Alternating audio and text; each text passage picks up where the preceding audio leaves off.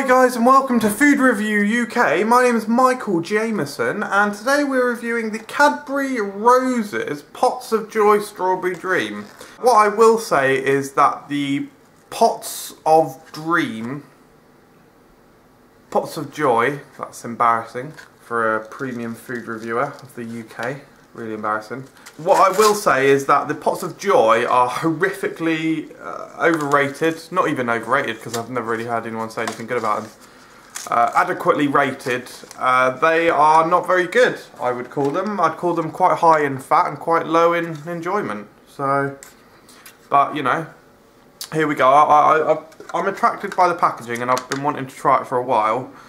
So I do hope I like it, but you know, hashtag preview flavour. To be fair to it, it smells just like a strawberry dream from the Roses. That's weird. I just digged in and I can't see any strawberry. I don't know if it's...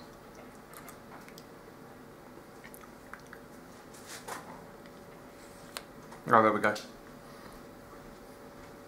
There's some strawberry. Here we go, proper taste.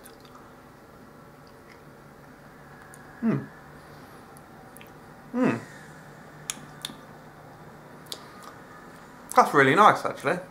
That's probably the best Pots of Joy. I always do this, I always slag a product off and then I try it and I'm like, oh yeah, it's actually good. That is nice though.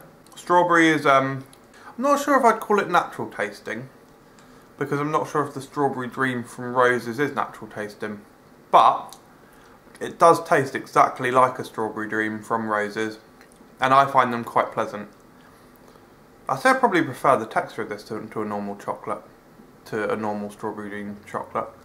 The strawberry is very sweet, and then obviously the chocolate is sweet, but it's less sweet and fairly mellow, so it nicely cuts through the strawberry and works with it very well.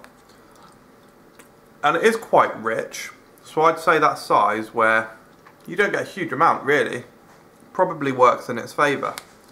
That's very, very enjoyable. Because they've captured the flavour so well, I will say that's a low 4. I certainly enjoy it and I'm probably going to finish it. Fair play Cadbury, you've done it this time. You might not know, but I have a daily 1-minute vlog channel, The Life of Michael Jameson.